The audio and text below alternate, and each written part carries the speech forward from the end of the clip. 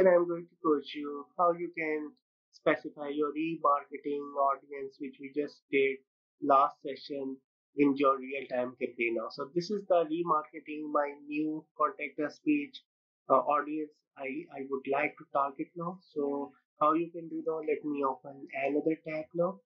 So I just want to, let's say, creating a campaign, and this is the way you can specify your retargeting audience as per your own wish now. So I just would like to, either you are targeting for your display campaign or search campaign, you can use the similar process now. So let me create a new campaign. Click on the plus icon,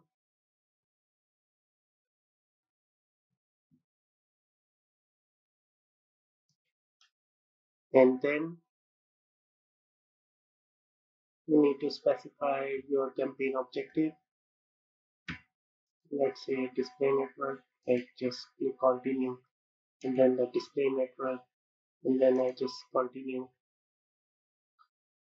I'm not showing you the whole process starting from the scratch to advanced. I just navigating directly to the targeting now.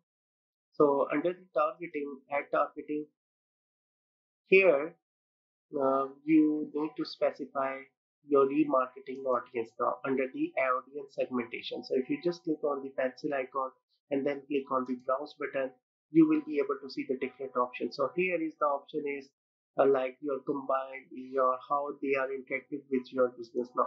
So if you just click here, you will be able to see the different options. Here is the option is the website visitors.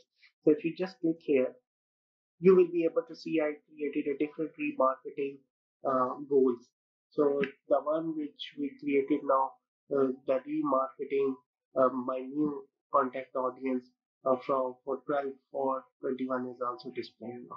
So this is the way you can select your remarketing audience and then follow the rest of the steps as it is and create your compelling remarketing campaign which will be keep creating a lot of leads and recall value in front of your customers now. So I hope you like it.